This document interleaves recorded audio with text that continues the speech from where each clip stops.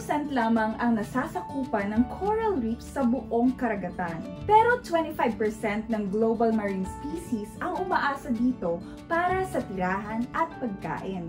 Around 500 coral species naman ang matatagpuan dito sa Pilipinas. Pero 1% na lamang nito ang natitirang nasa excellent condition.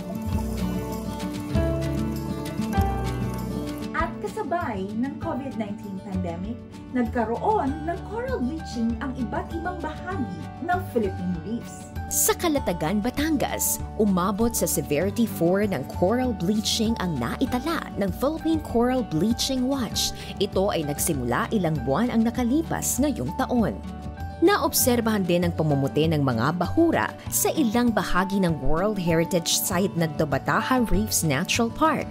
Ang dami nating coral bleaching na naganap this year, more than I've ever seen since I've been into Bataha. Ang coral bleaching o pamumuti ng bahura ay nangyayari kapag sobrang umiinit ang temperatura ng tubig dagat. When coral bleaching happens, it acts like the coral has a fever. It removes its plant part, and because of that, it can't be able to make food for itself. It starts to turn white, it gets weaker. It's basically, the coral is having its own version of COVID, you know?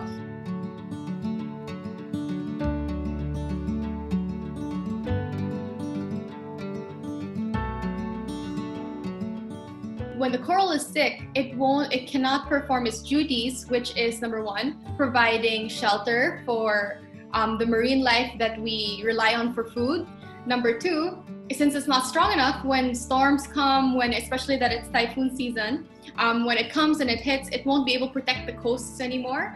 Number three, if the corals don't survive this and it won't come back, it will affect everyone who relies on the coral reefs for tourism.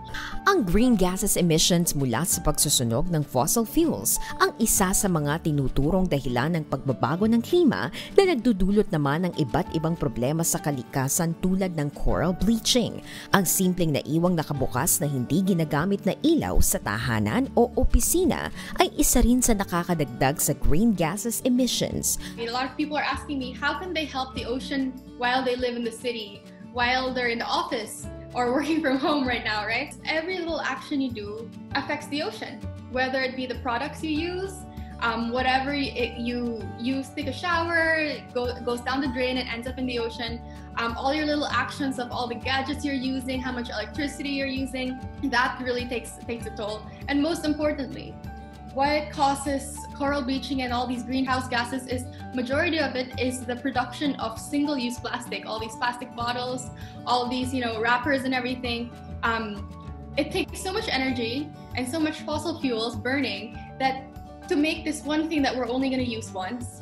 Now, if you really do care about the ocean and you want to help, then changing your lifestyle from home, and of course, as you go to the beach also and everything, really, really helps. So.